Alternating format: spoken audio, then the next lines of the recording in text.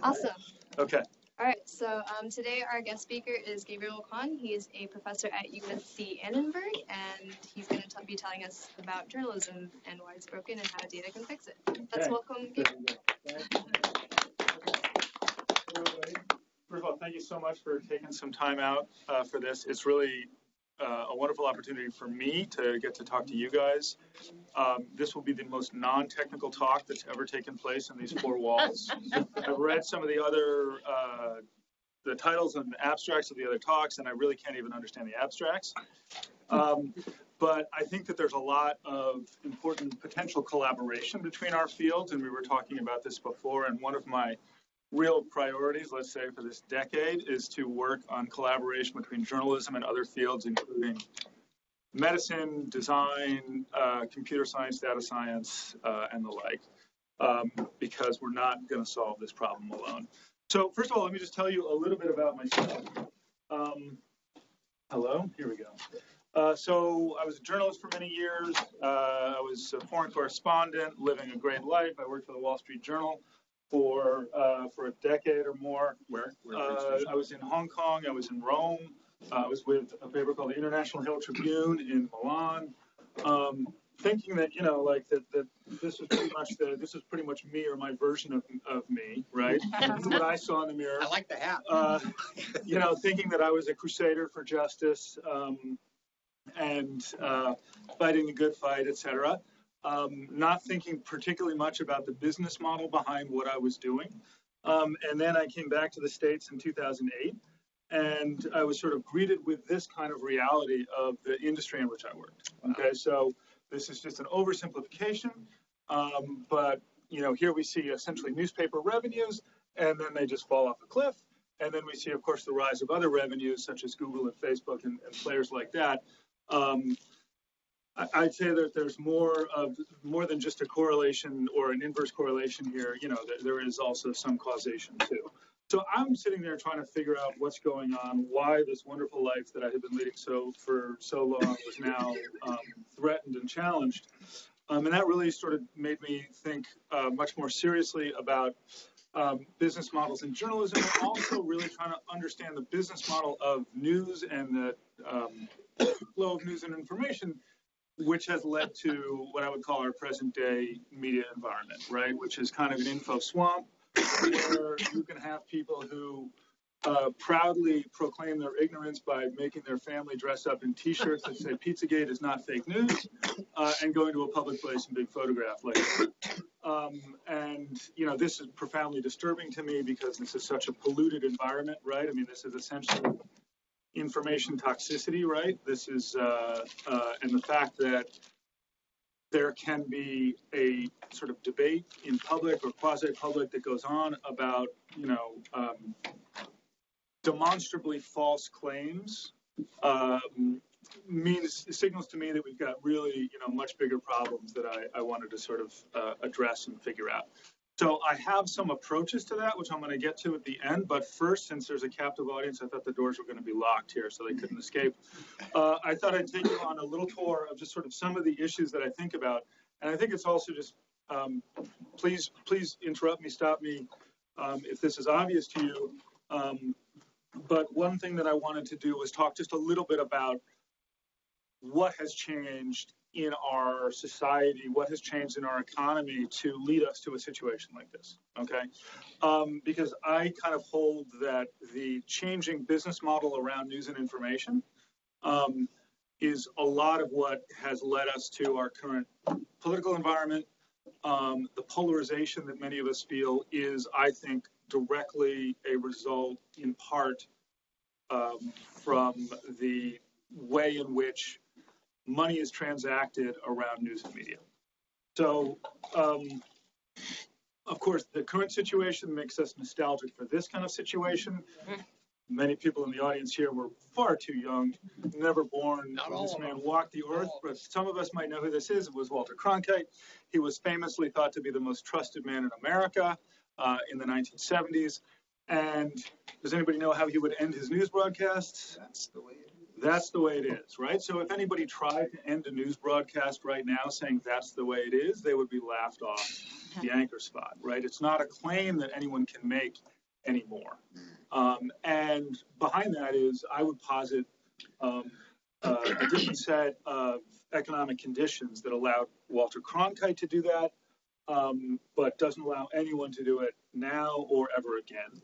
I also want to say that I'm here also really to try to recruit you for joint projects to help address this. So I just want to make sure that that's clear to everybody here, that I really do want to, I hope that this can lead to some collaborative problem solving around some of these nasty issues. Okay, so when we talk about this information swamp we live in right now, I think it's important to remember that just over 100 years ago, the news and information environment was probably a lot similar to what it is today than today's news and information environment compared with, say, 1980. Okay? And this is a newsstand in New York City, crowded with newspapers. There were 500, roughly, newspapers published in New York City in 1910, including weeklies and dailies and morning papers and afternoon papers. Everybody was trying to clamor for your attention. You had papers that were in different languages. Some of them were, pure yellow journalism and racist. Some were, pro-labor papers, anti-labor papers, democratic papers, et cetera, et cetera. They were hawked to you by people who looked like this. And in a way, this is kind of an analog version of the digital news environment we live in today, right? Where everybody is screaming for your attention, and your attention is that scarce commodity. So think about that and think for a moment about some of the conditions that allowed this to exist. Okay, so here we have dense urban area.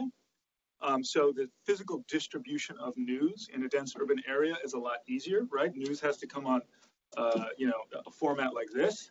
And so in a crowded environment like this, where people are divided by language, by class, by political affiliation and things like that, we have a very fragmented news and information environment. So, I once worked for a newspaper called The Forward, which I don't know if anybody here's ever heard of it, but it's once upon a time was an old socialist Yiddish paper, and my editor used to joke that the way it would cover a car accident was that, the greedy capitalist was speeding down the street and ran into the working man who was trying to, feed his family as he was crossing the street, et cetera, et cetera. And so that kind of news coverage is very similar to the kind of news coverage which now we feel we've grown accustomed to today, and which is problematic, right? But there is an antecedent in American history for this kind of highly polarized, highly partisan news coverage. And that's because the marketplace for the news coverage was different then. When you have a fragmented audience marketplace, right, you are by definition going to get many different views, right? Many different kind of views, because it's difficult to reach everybody with one flavor, and you're going to be fighting for that niche in the audience and deliver the product that niche wants. Okay, so that's 1910 New York City. That's and don't forget that around the country in that time, all major cities and most even small cities had more than one daily newspaper. Okay, more than one daily newspaper, and that's very significant, because if you have a two-newspaper town, right, even if you've got 50,000 people in that town, two-newspaper town, those newspapers are going to be competing with each other and trying to deliver what we would call today a diversified product, right? Something that is different, something that there's a reason to get this paper instead of this paper, right? Trying to distinguish themselves in the marketplace. And if you've got a marketplace that can allow for many, many different players to survive, you're going to get a very differentiated news environment, news marketplace, right? And so most papers had these kinds of views, these kinds of environments. If anyone here is from Chicago, even recently, you would think of the Chicago Tribune being the anti-union paper and the Chicago Sun-Times being the pro-union paper, right? And that would be reflected in their editorial. It's been blurred a little bit lately, but that's That's how they would be identified, and those were the different markets within the metropolitan area of Chicago that they would try to cater to, okay? So then, of course, newspapers, and in an environment like this, it's very difficult to arrive at a collective understanding of what is truth, okay? Particularly when one newspaper is going to report on that traffic accident as being caused by the greedy capitalist, and the other one is going to report on it because, you know, the riffraff are now crossing the streets any which way, et cetera, right? So in a crowded media environment, we're going to have this kind of truth becomes this very, what I would call it, contested terrain, okay? Then, of course, we have this great innovation in the American media marketplace where television becomes fairly ubiquitous, and television presents this tremendous threat to newspapers not because people spend so much time getting their news from television, but because television begins to suck the lifeblood of the newspaper business out, right? We've got a limited number of advertising dollars, and a greater slice of those advertising dollars are now going to television. Okay, it's an effective way to reach a mass geography. As a result, all of these metropolitan areas in the United States, which could support 2 newspapers or 3 newspapers, Kansas City had 5 newspapers at one point, they have to consolidate, okay? And this consolidation means that a 2 newspaper town is going to become a 1 newspaper town. And that is a very significant difference, okay? And I want to talk about that for a moment. So as it becomes clear that there are not enough advertising dollars to support media markets with more than 1 newspaper, and those newspapers must consolidate, the papers that survive is not necessarily the best paper, but the biggest paper. And that's because of the economics of the newspaper business. So please bear with me here. To run a newspaper, you have to put in so many huge fixed costs, right? You have to buy printing presses, you have to buy delivery trucks. This was not me, but I had this job when I was 9, delivering the Middletown Press, which no longer exists. Tremendous amount of upfront costs just to be a player in the market, right? So as we have this consolidation, right, the newspaper that's selling more copies and therefore has a lower unit cost has a tremendous advantage over any competitor that might be smaller. That makes sense? Absolutely. Okay.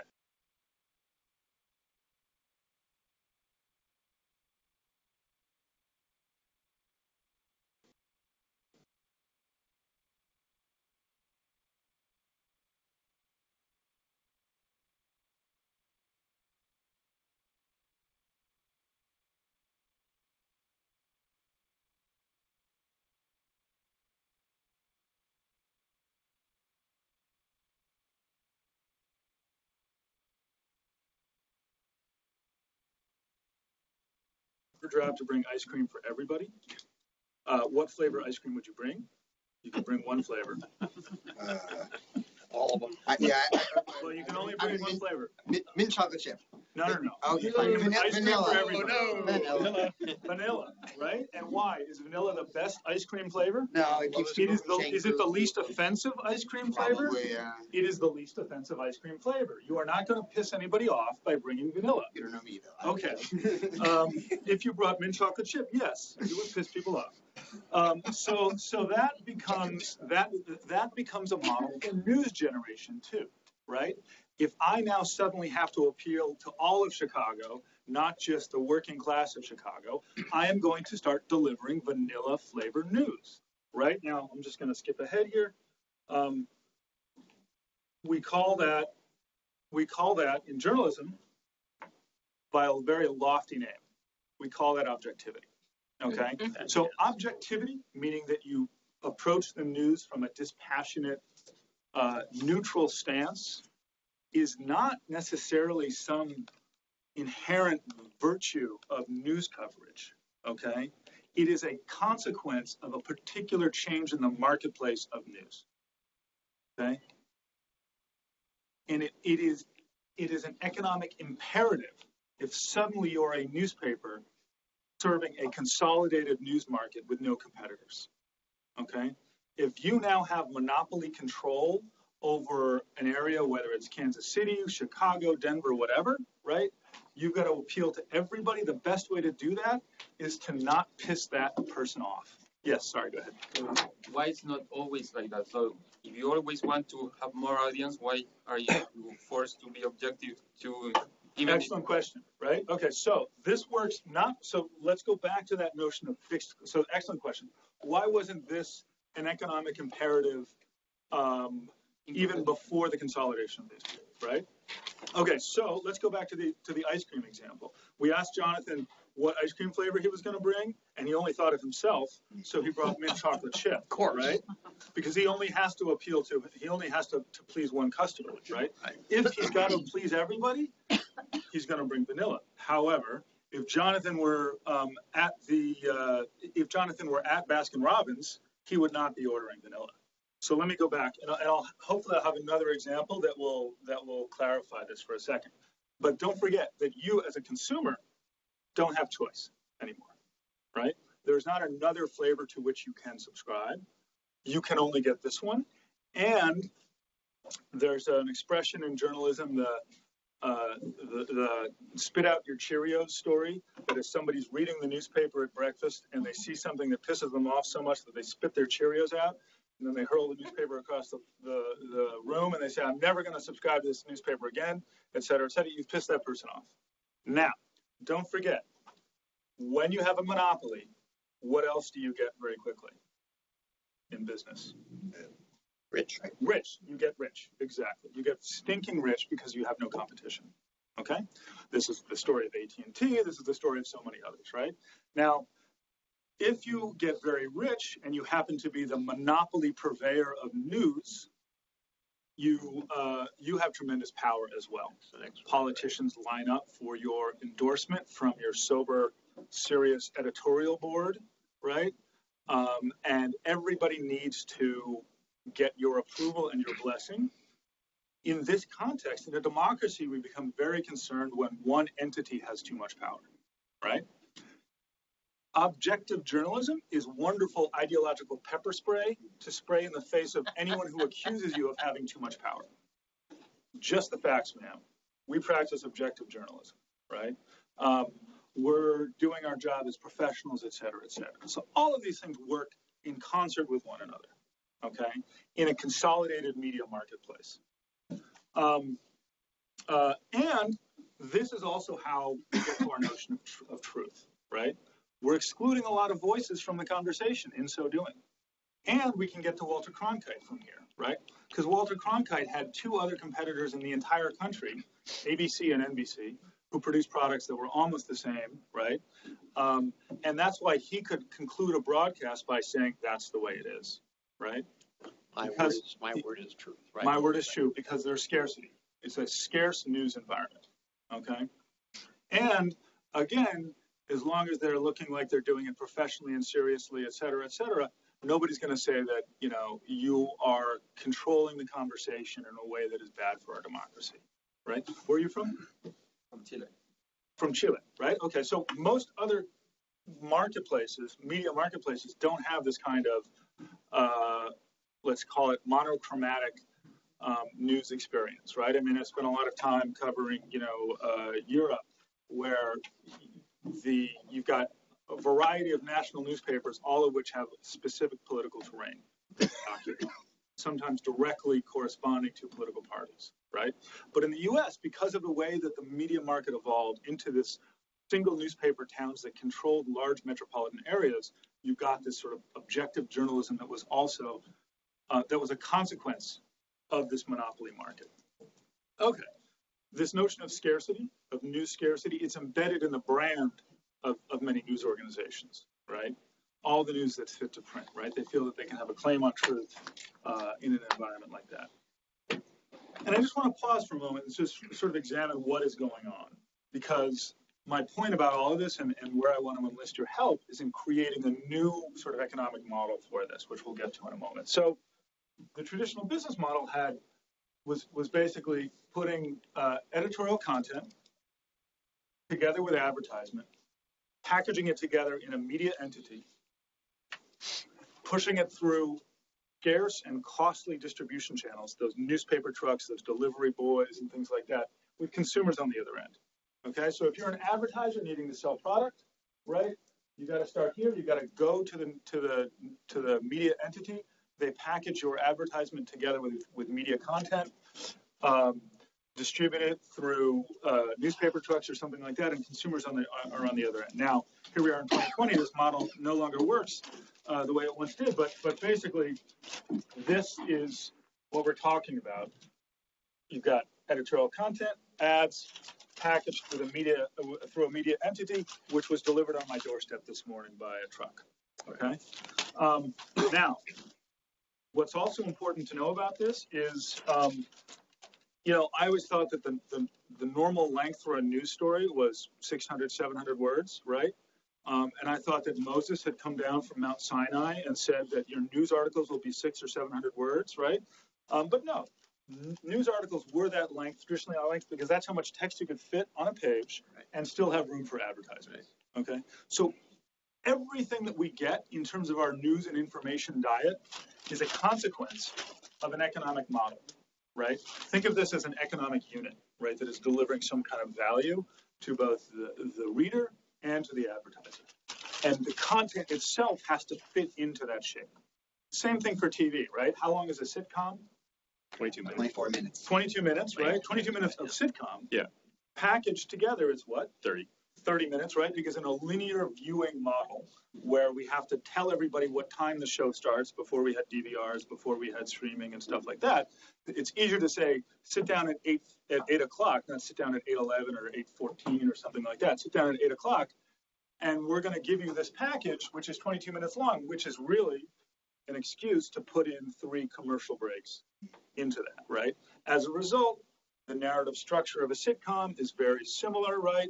They start with some sort of confusion, and then they get to wrap up some of those loose ends by the end, and in 22 minutes we have our story, right? And TV writers who have worked on many different shows will tell you that, like, you know, yeah, that's what we did, right?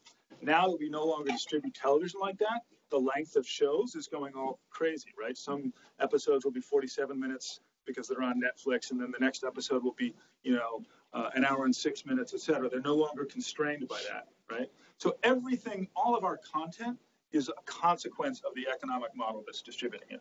And that's particularly important when we're talking about news and information, which informs our political sphere and so many other things. Okay, so we talked about how people got really rich. Does anybody know who this is? Kathleen Graham. Yeah. Right, this is Kay Graham. She was the publisher of the Washington Post. Anybody know who this is? Nobody ever knows who this is. This is Walter Annenberg. Here pictured just after he was named the ambassador to the Court of St. James by Richard Nixon. He was named ambassador to the Court of St. James because he was so damn rich and powerful because he owned the Philadelphia newspaper market, basically, and many other chains across Pennsylvania. That gave him a lot of power, and he parlayed that power into an ambassadorship, and then gave away lots of money to USC. Okay, so that's the environment from essentially 1950 to 2000, if we're going to kind of arbitrarily give a start and an end point to it, right? And that's the environment that I sort of grew up with, that some other people I can tell here grew up with. And some other people here might say, what the hell are you talking about? Because you're too damn young.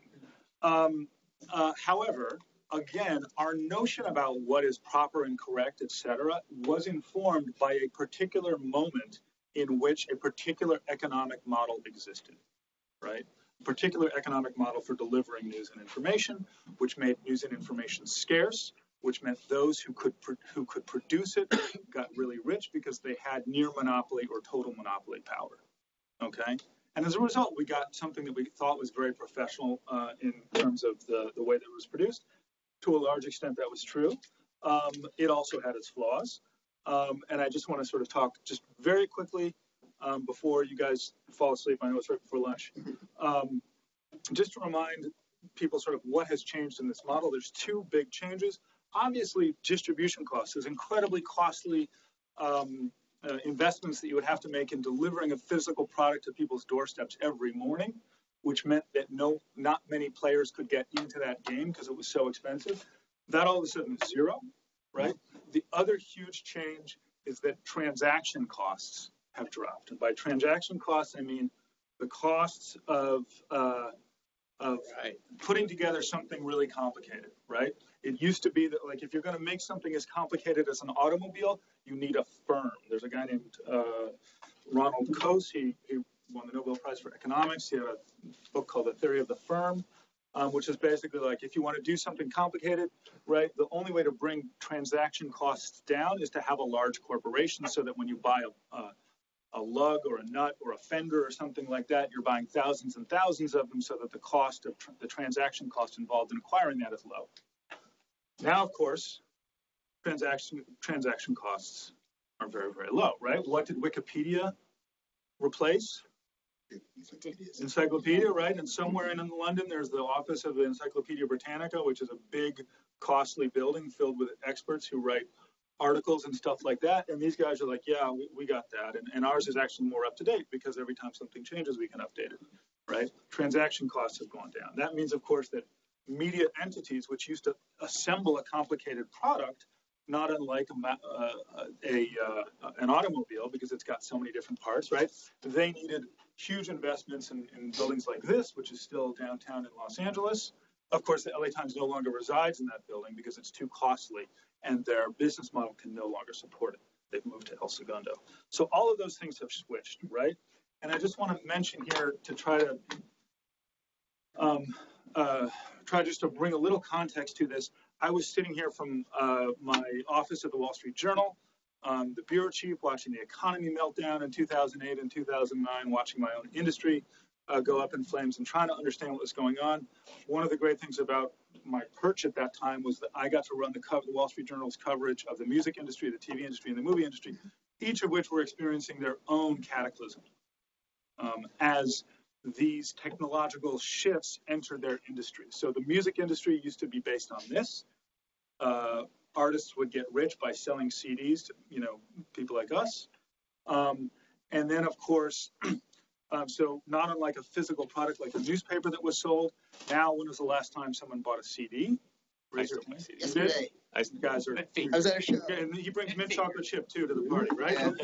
I went to a show. I wanted to help out. Some of us don't like lossy compression. But. Okay. Yes, thank you. There we go. Okay, so there are, and some people buy vinyl and stuff like that. However, the way in which most of us consume music now is through digital streaming, right? There is no scarcity to that.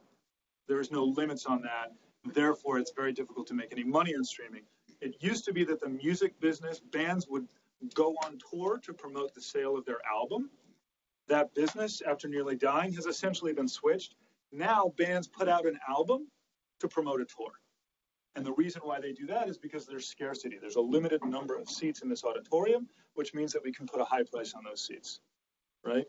And so the economics of the music business has shifted. I mention that because the economics of all content-related businesses have shifted, right? And they have consequences as they have shifted. So, okay. So to your question, sorry? Andres. Okay, so why didn't media entities, let's call them news outlets, try to practice that less offensive objective journalism when there were more competitors, right? Let's just look at this. If anybody knows this show, it was very popular in the 1950s. I do. It is pretty much the whitest show you could ever come up with, right? It's about Beaver.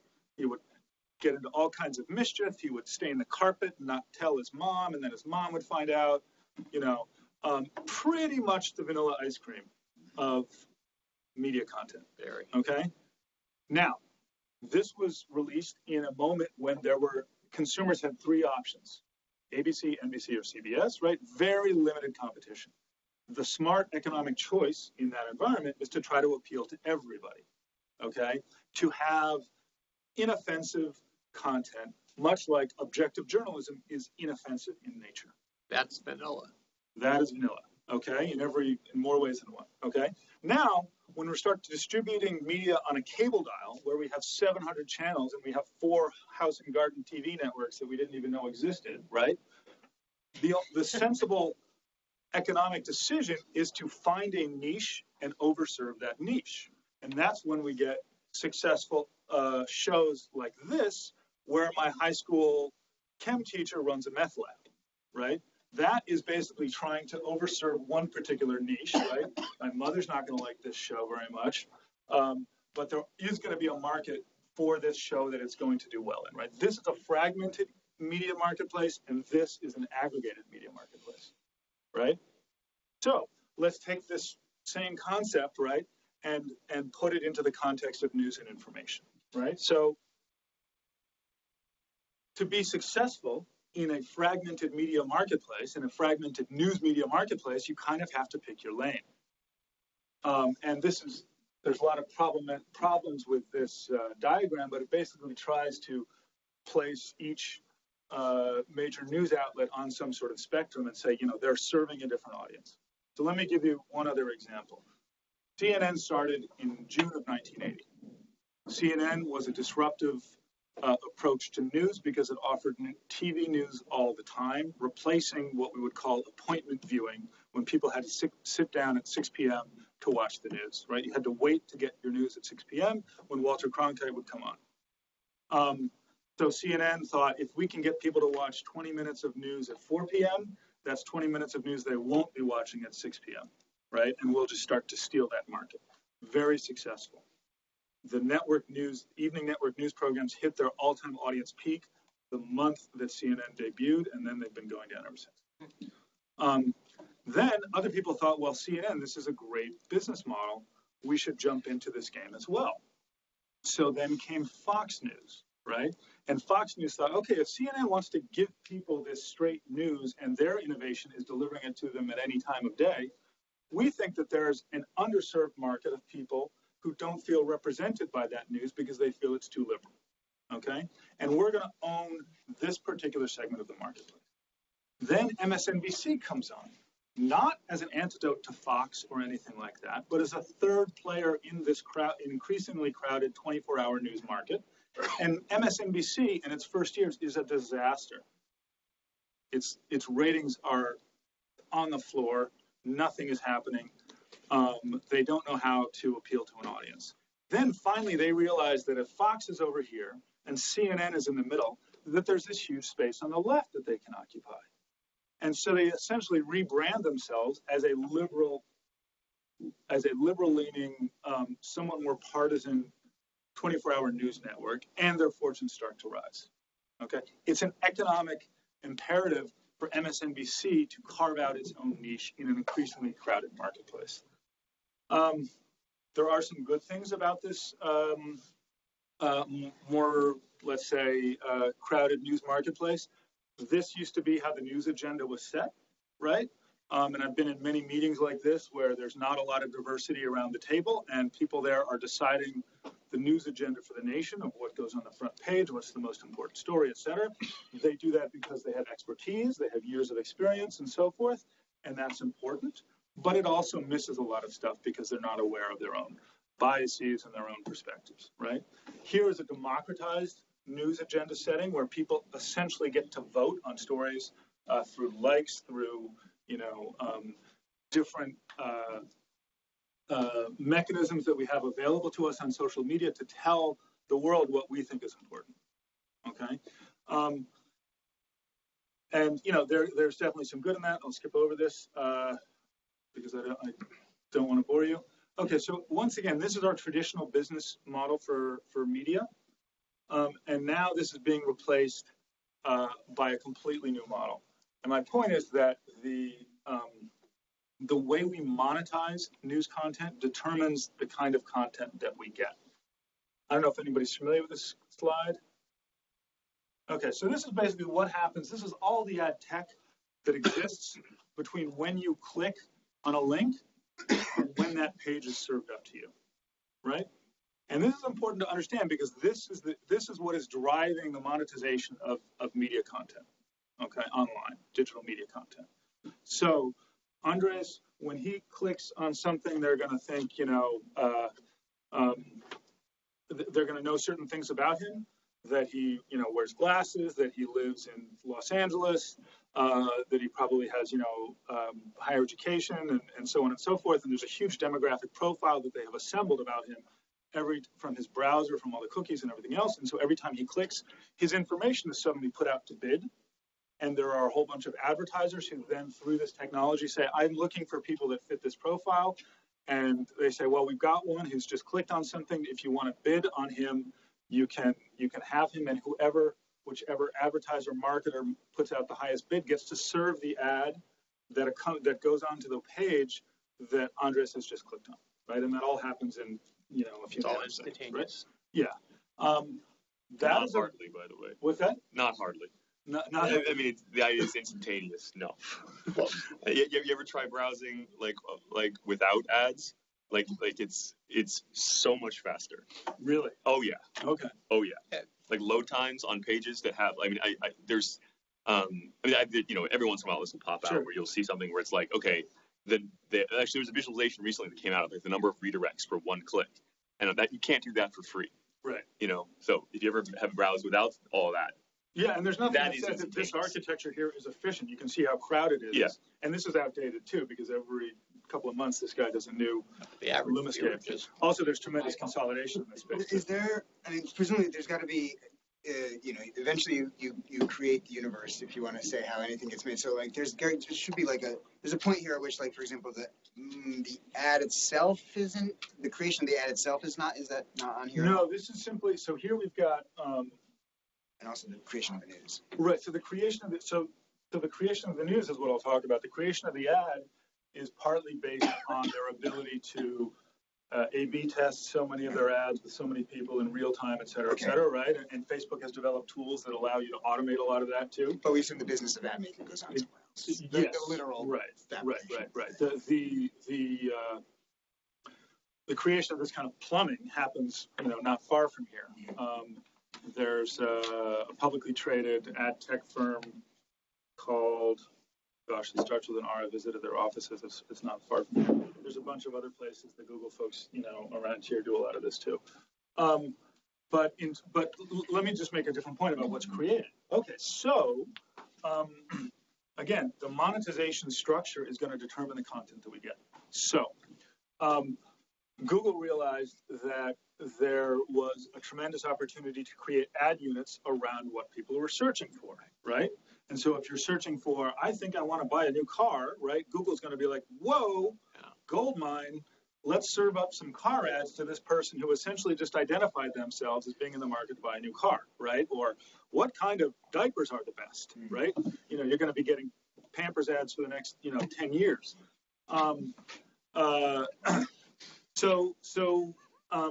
And that's because Google turned the search term into a transaction space, right? There was a company in Santa Monica, there still is a company in Santa Monica called Demand Media, publicly traded.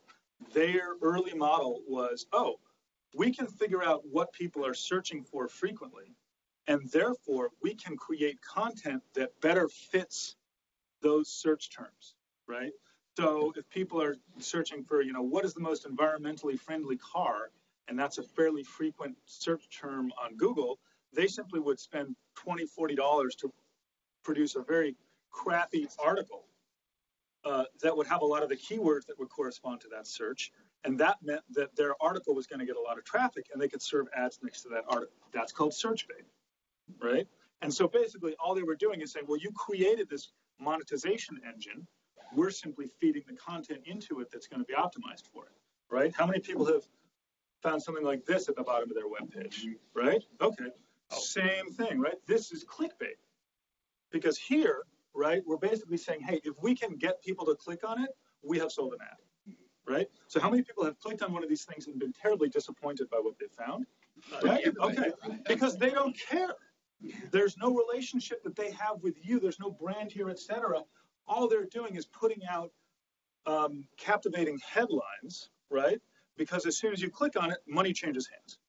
And so their goal is just to get you to do that. And so there were two. This is Taboola. There was another firm called Outbrain. Both were from Israel. They since combined. But they were basically, they'd go to ESPN and be like, we're going to rent the bottom of every article page you have. We're going to put this there. we'll spend, 10 cents to rent that space, but we'll be able to generate 12 cents in advertising sales because, you eventually clicked on that once or twice, right? So this is clickbait, right? So again, this is just people sort of saying, okay, now you've changed the economic model. We'll change the kind of content we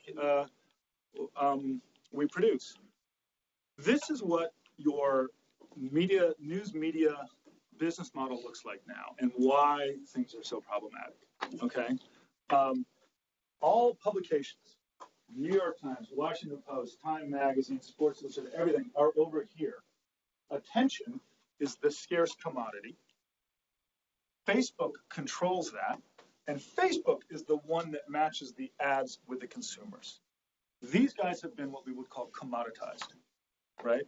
They are simply producing raw material that Facebook then monetizes, okay? So their economic position has been tremendously damaged in this relationship, okay?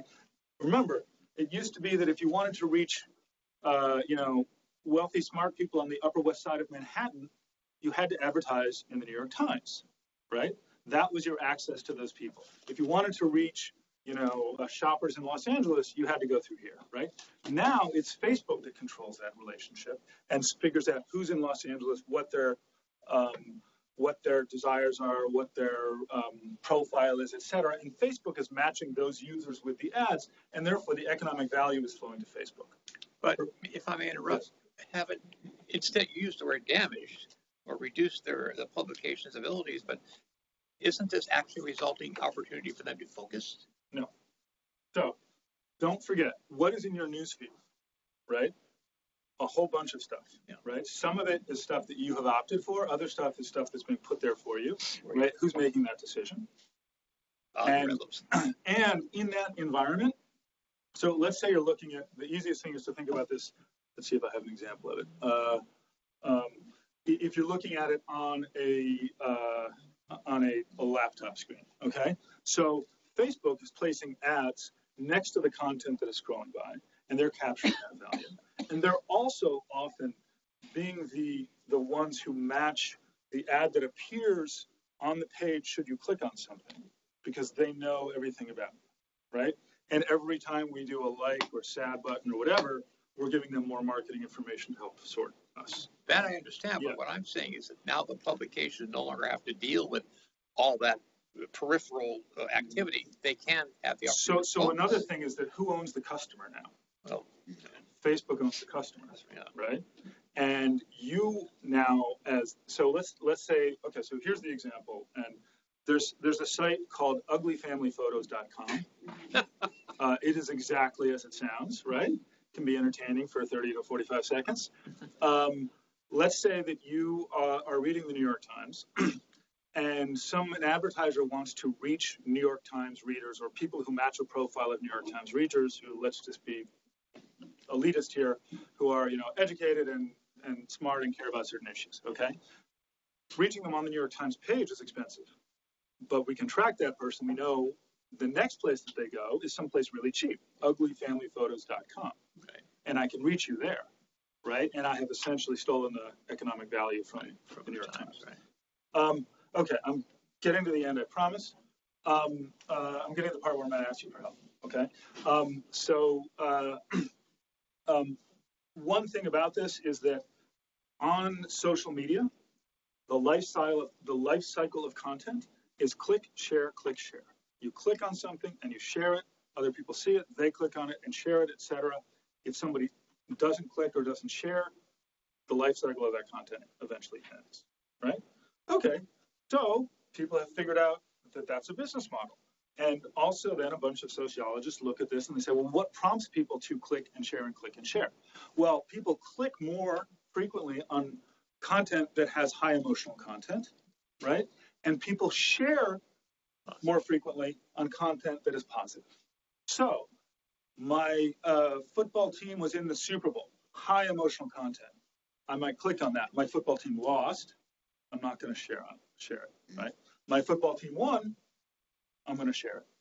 So then a bunch of media entities are like, well, okay, duh. We're just going to produce a lot of content that is,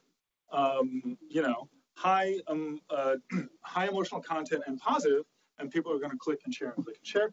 That business is called Upworthy. They have 40 whatever gazillion unique views a month, and all they do is sort of reproduce that model, right? So none of this gets us to the sort of thoughtful news coverage that we want. Okay, so here we are, and here's where I want to kind of ask for help, because I've been trying to sort of address this problem in many different ways, and I've been sort of experimenting with something that addresses this that involves data. I'm sure a lot of you have seen fantastic examples of data journalism. I'll even skip over this. Jonah Beretti, who created BuzzFeed, he's diagnosed this problem very well. But let me move along here. So, data journalism. What is data journalism? Right. Our basic conception of data journalism is that we use data to tell our stories, to find out the sort of essence or nuance of an issue, and that can lead to tremendous insights. Former colleagues of mine at the Wall Street Journal won the Pulitzer Prize because they were able to get their hands on a huge database of Medicare expenditures, and then they were able from that to figure out who was committing fraud, right? And this is kind of the insight that emerged, right? You can just see it in these two different graphs, right? One hospital was able to completely game the system and charge people, much higher Medicare fees than the other one. Here's another one. This is the Christine Blasey Ford testimony before the Senate, and Kavanaugh. Each time they answered a question and each time they didn't answer a question. This simple visualization tells you a lot about that testimony. Okay, so these are all interesting, I think, innovative ways of approaching data journalism, but they don't solve my problem, okay? They really don't solve my problem at all. And because my problem has to do with how do we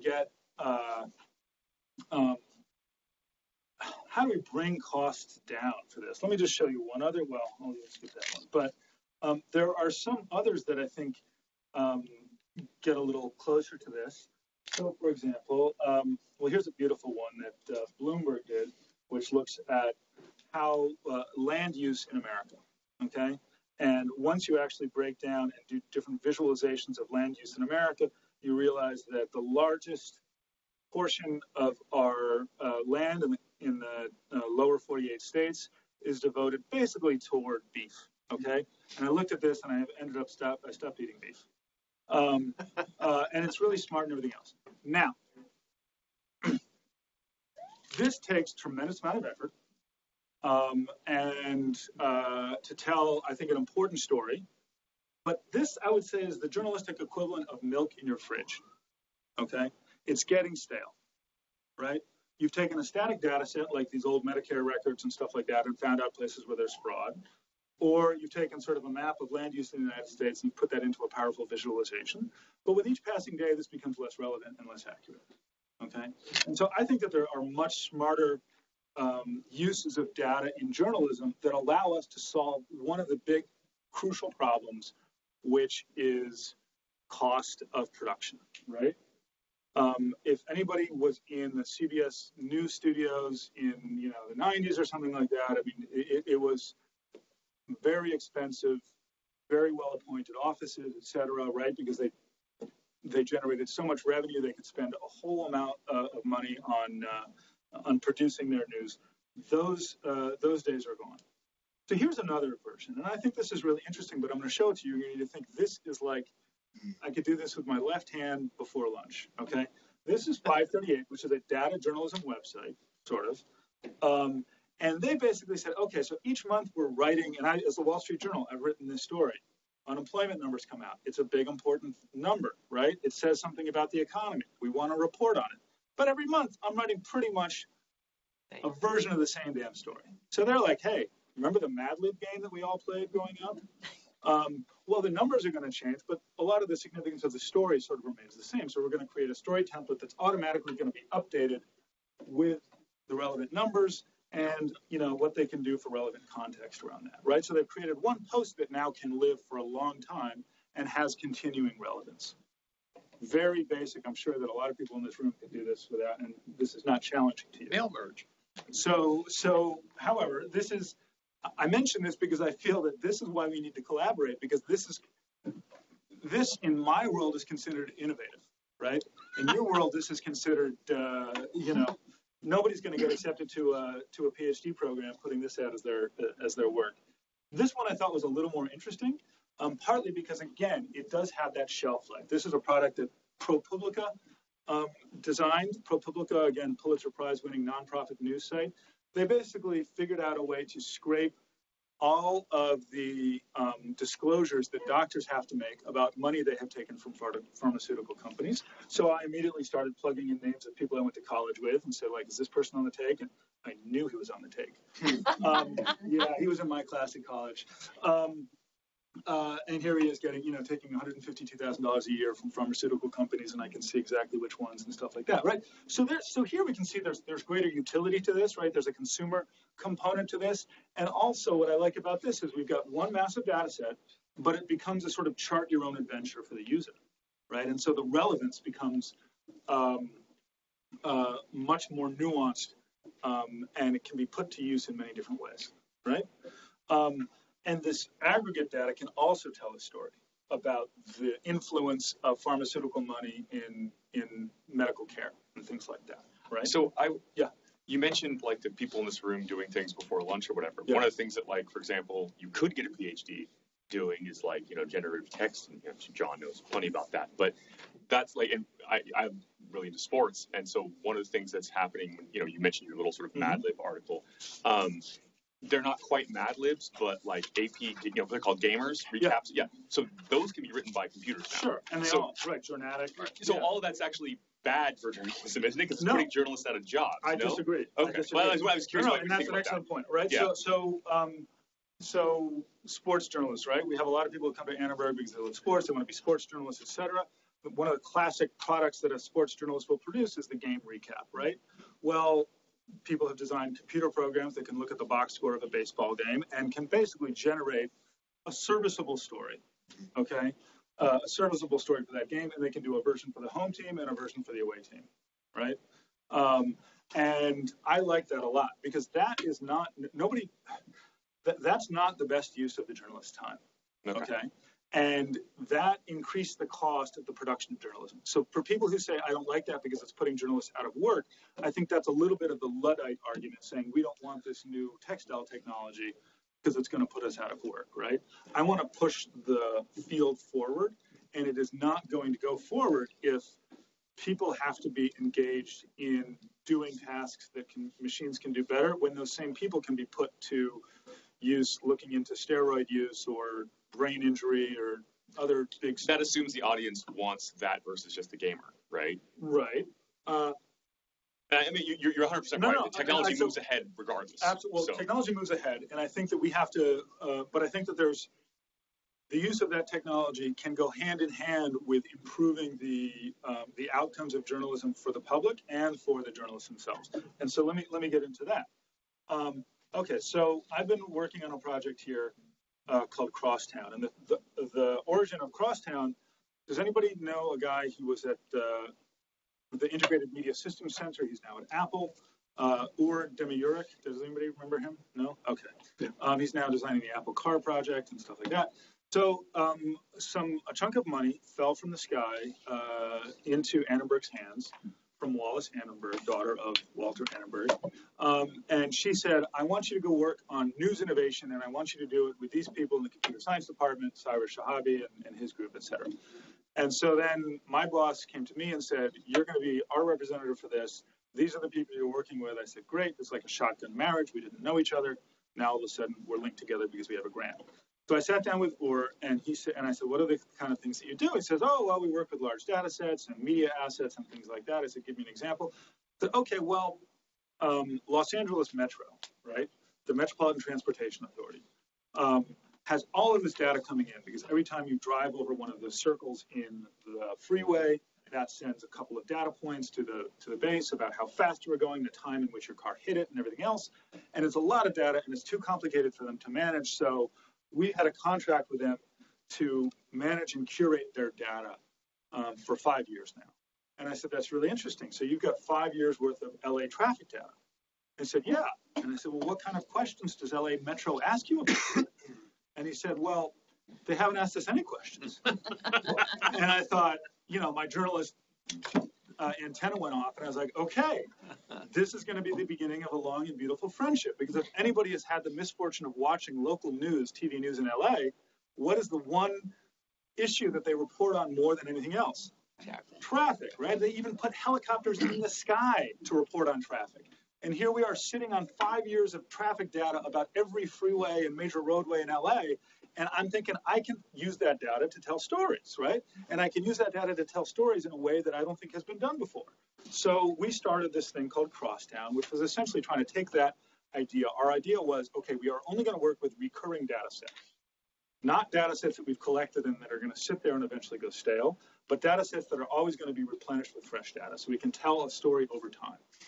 And we're going to divide those data. Those data sets are going to have some type of geographic component, like a freeway or crime or things like that. And then because those data sets cover a wide geography, and people in LA don't necessarily think of themselves as residents of LA County, right, but residents of Culver City or Alhambra or the West Side or Boyle Heights or whatever, right? We're going to chop those data sets up so that they don't tell just one story, but tell hundreds of stories depending on where you are, right? So if I were to ask you, what is the slowest freeway in LA? Does anybody have an answer for that? 405. 110? No. I'm gonna say 110. Okay, you're all wrong. The slowest freeway in LA is the 5 going out of, let's see here, whoops, the 5 going south from downtown in the evening, okay? And I can tell you that because we made a whole list of all of them, right? And so this is the way of taking one data set and telling multiple stories out of it, right? Now, this isn't the best storytelling convention I'm showing you here, but this is actually kind of classic water cooler conversation for Los Angeles, right? Do you know that I'm on the slowest freeway in LA? Or something like that, I thought I was on the slowest freeway. No, you're not. I am. This really helps sort of inform people about their environment because, again, we understand this problem, but we understand it from the perspective of our windshield, okay? And now we're able to tell this over time. Okay, which is the freeway that has declined in speed the most, right? Which is the freeway that has gotten faster? There are a few. So on and so forth. Which is the freeway that has the most accidents? Things like that, right? This is basic stuff. We're essentially counting rows of data, but to your point, we're sort of doing a lot of what previously would have taken tremendous amounts of effort on the part of journalists to sort of try to figure this out. And I believe that there's also a public utility in doing this kind of work. Several years ago, people in Los Angeles voted with an overwhelming majority to tax themselves more to raise money for more transportation projects. It was called Measure M, right? It's going to raise over $30 billion over the next 10 years or something like that for transportation infrastructure. Now, who gets to decide where that money is spent? Not the people who voted on it, right? County government and LA Metro. The conversation takes place up here. Once the public has access to data in which they can quantify, we see the problem as being most severe here. And here's the data to prove it. It is much easier for the public to be involved in that conversation about where that money gets spent. Okay, so those are the kind of things that we're trying to do, and we're using that data in a way to. We're trying to be as innovative as we can with this data. A lot of what we've done is we've worked on crime data, and let me just show you. Yes, go ahead. Is the data itself shareable to yes. like within USC? Like we can get the raw numbers that you use? Totally. Well, this is what we're doing here is I'd say we're taking publicly available data and making it publicly accessible. Oh, great. Okay, so we collected 10 years of crime data, and this is again the rule of live demos that my map does not seem to be loading now here, right? We collect data from now 11 different law enforcement agencies. We've across Los Angeles County, there are 47, so we have a ways to go. We've then, you guys have a better term for this, but we've normalized this data. That is, the Sierra Madre Police Department reports break-in of a vehicle in one way. The Santa Monica Police Department reports it in another way. We've put that into the same category so that we can get apples-to-apples comparisons in different areas. And then this map still has not fully loaded. But then we put this into something that allows us to look at each LA neighborhood and many places across Los Angeles. Great, I'm not working here. So that you can see the rank of your neighborhood in terms of crime and where you are, and how your neighborhood ranks to others. Believe me, this usually works, except for the time when I show it in public. Welcome to Wi-Fi at ISI. Well, before we had a lot of issues in terms of even just getting this thing hooked up. But downtown is the highest crime rate. Where I live, I just discovered, has the second highest property crime rate. Fairfax, so on and so forth. So crime, like we do crime the way that Jeff Bezos sold books. Jeff Bezos initially, a lot of people, when Amazon started, they thought, oh, wow, it's a bookstore. It's an online bookstore. How clever. He's selling books online. And Jeff Bezos was thinking, no, I'm not. I'm testing whether I can sell stuff online. And I'm starting with books because books don't come in the wrong size or the wrong color. You don't have to send them back because they don't fit, right? It's a good test product. If I can sell books, I can show that I can manage inventory and deliver it to people. And if I can do that, I can sell everything, right? So we started with crime data because crime data changes every day. People can understand it. It's a topic in the news and stuff like that. But crime data is really just the books that we want to, like, our test, right? And there's so much other data that we can use to tell stories about our environment, such as beat data from freeways. There's a guy at the Social Sciences Institute, Yao Yi Chang, if anybody knows him. He created a machine learning model that, let's see, where is it here? That estimates what the PM 2.5 levels in the air are at any point on the Cartesian plane of Los Angeles County. And so right now there's a government agency, the South Coast Air Quality Management District, which sends out periodic alerts about air quality. The quality of those alerts reminds me of the Bush-era terrorism warnings. Like, it's orange. Like, what do I do? Do I go to the airport because I have a flight, or do I stay home and cower under my bed? I don't know. Orange. It's orange. What's going on, right? So this gives us very accurate stuff. This is where my office is and stuff like that. And so you can plug in an address and get the PM 2.5 level of where you are. But then we can craft this with a user interface and everything else to help people really understand things, particularly particular groups, right? Asthma sufferers, others, and allow them to make informed decisions. Or like, my daughter has soccer practice at this field at 5 p.m. What is the air quality at 5 p.m.? Is it better at 3 p.m.? I usually go for a run at this hour along this route. What am I exposing myself to? My point is that we're dealing with a little bit of what I would call the horse-drawn carriage problem, right? A lot of us are used to thinking of news coming in this format, right? And now we're realizing that news this number itself is a news product, right? And we're not quite sure what to call it, and we're not sure. So the way that horseless carriage, I meant that's what people initially called the automobile, because they didn't know what an automobile was, and they just said it's a horse-drawn carriage, right? So we're trying to sort of reinvent the way that news can be packaged and the way that it can be made relevant to individual, specific, identifiable audiences.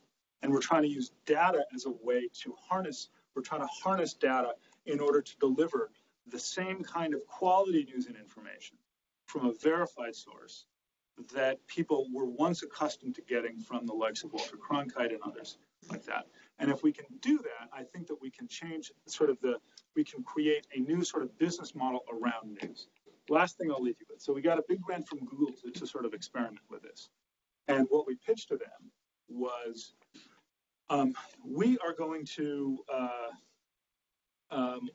deliver a newsletter. Where was my, here it is. A newsletter to every neighborhood in Los Angeles, okay? And that's 110 neighborhoods, city of Los Angeles.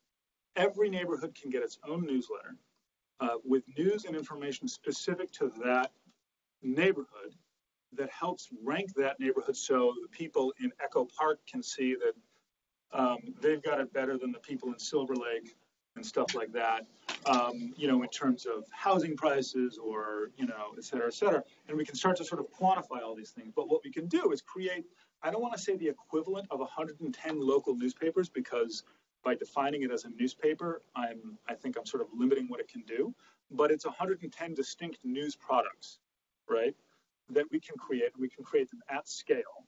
So it costs us the same amount to create 2 as it does to create 110. And hopefully that can catch on, and we can turn that into some type of business. So doesn't Nextdoor do a lot of that already? Oh, God. I say this all sounds like Patch, but actually going to work. So 2 things, Patch and Nextdoor, right? So here's 2 models, right? Patch was basically the newspaper model. Sort of a community newspaper online. And they tried to roll these things out like McDonald's franchises. So you would have a Patch in your neighborhood, and there would be a local journalist that would be underpaid who would be churning out lots of articles and also posting community events and things like that, right? And the problem is that when you're trying to do something like that, what makes a good local blog is someone who, the good local blog is more like your local neighborhood coffee shop, not like your McDonald's, okay? McDonald's is the same everywhere, but a good local paper has something to say about that neighborhood. So that was not a scalable model. Nextdoor is integral to what we're trying to do, but Nextdoor is user-generated content, and often that's shorthand for racial profiling, okay? Yes. What Nextdoor and a few other apps, Citizen and Neighbor, do is they give you crime without context. This terrible incident happened. Therefore, we are surrounded by crime, right? What we're trying to do is say, actually, violent crimes in your neighborhood have declined 7% last year and 6% the year before that, right? And we're trying to give them data. So what I see us as doing is providing something that people would then discuss on Nextdoor, right? Now, people don't always take kindly to being confronted with the facts. Especially on Nextdoor. But that's why we're trying to be, again, as sort of transparent as we can possibly be about where we get the data from, about the limitations of the data, and so forth. And we're trying to sort of piece this together and create and assemble from data something that would give people a more nuanced and authentic understanding of their surroundings. How many new housing units have been created in your neighborhood in the last 12 months? How does that compare to the citywide average? How have test scores improved at the local schools compared to some other metric, et cetera, et cetera?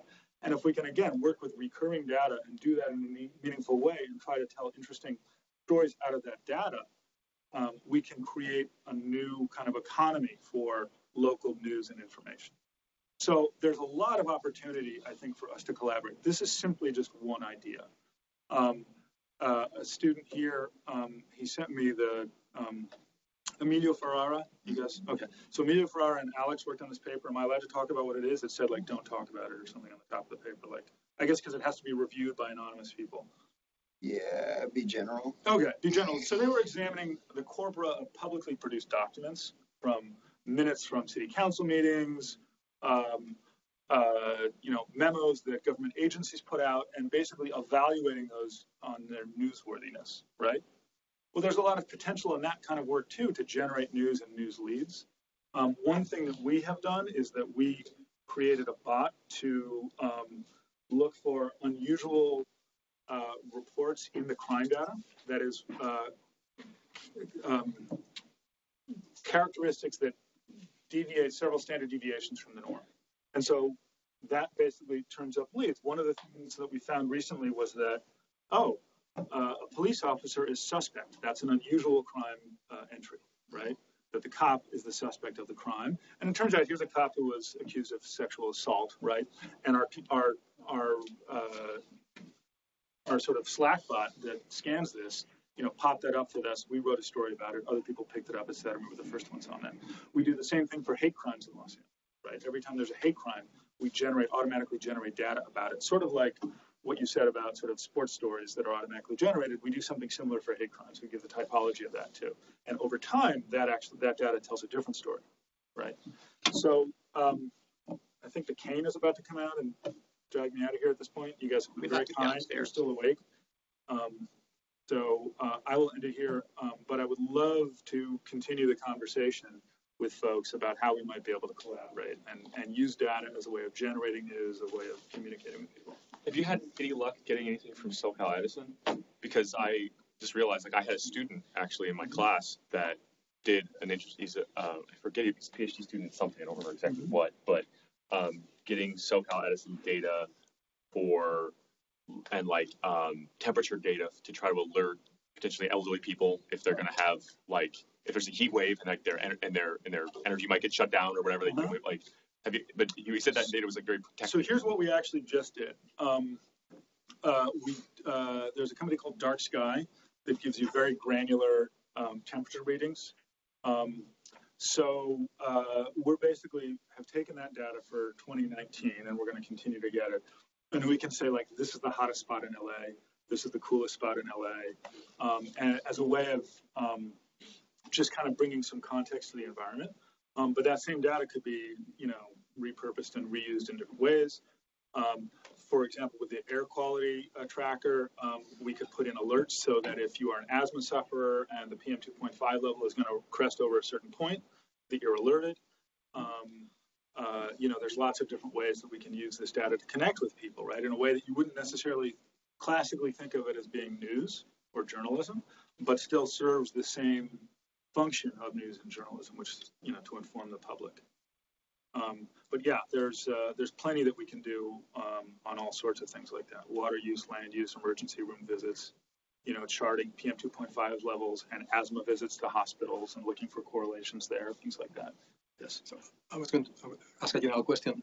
So something that you didn't talk is like the whole false news and kind of fake news and propaganda. So what's your take on that? Because when you talk, I kind of like to talk about the economics and so on, but I think there's a lot of money that is specifically designed to influence and create propaganda. So I don't know. What's your take? Okay, so I have a huge take on that. How much time do you have? So here's the. We can talk afterwards. Think of it this way. But I'll have a very brief answer.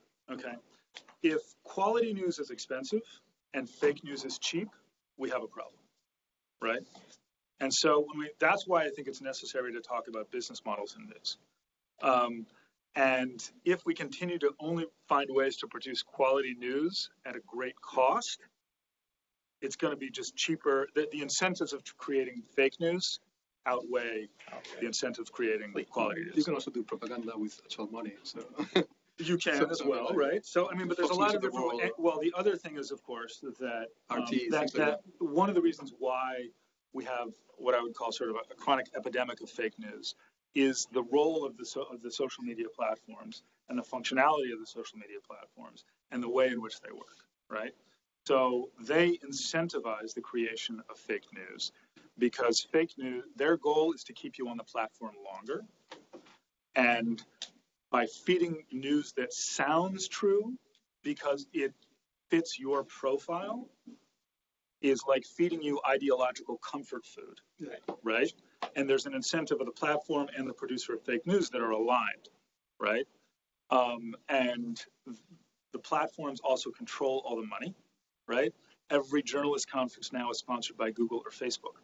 Okay, it's like it's like the oil industry sponsoring climate change forums or something, right?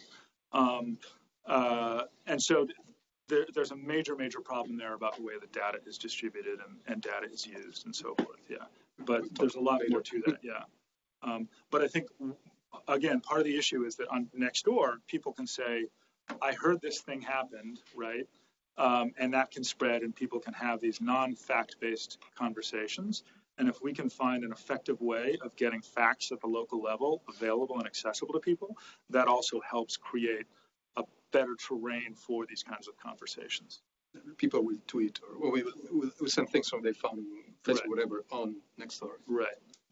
That's kind of the model of Wikipedia.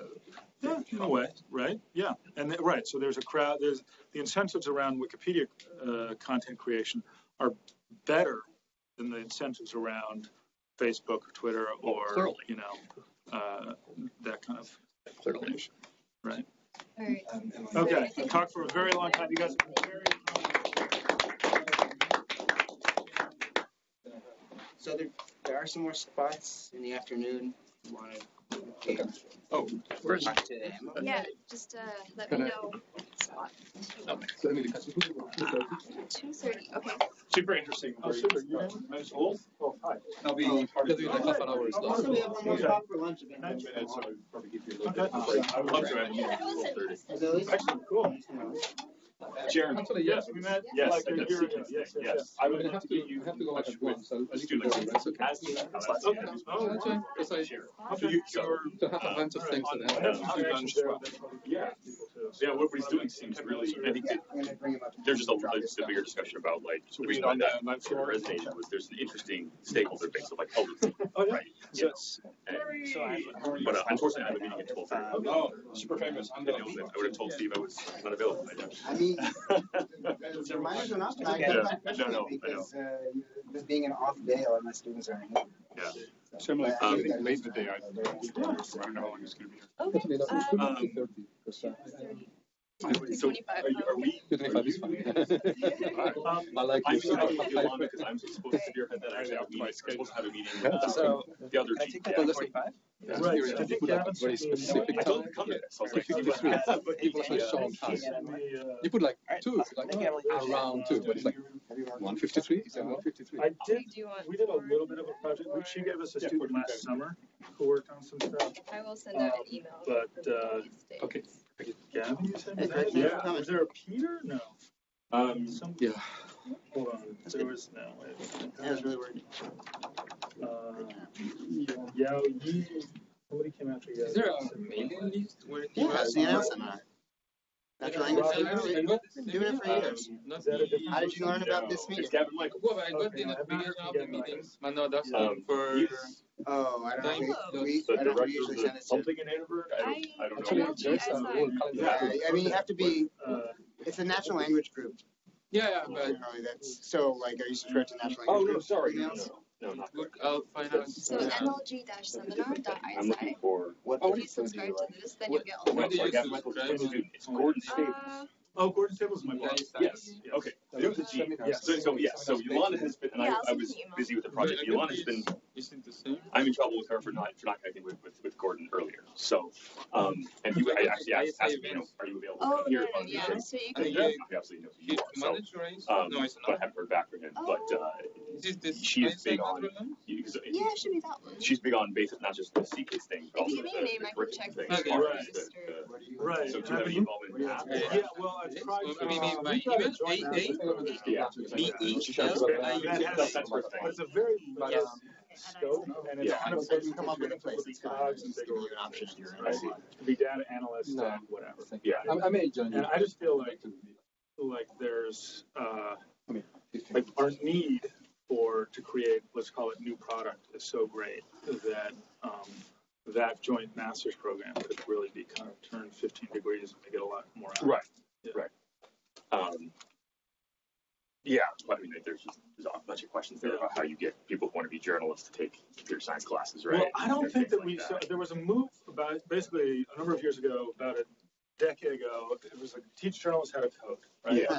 It sounds great, but I think that what journalists need to do is learn how to talk to people in code. Okay. Yeah, and collaborate. It's not that journalists need to have the problem learning how to talk to people. That's fair. Well, You guys are trained in that. The thing is, like, you need to understand what they do, and So that's again. No, they That's need what to you're talk trained to in. Talk to Right. people who are not you about what you yes, do. Right? Like, and it's I our think that problem. there's a huge amount of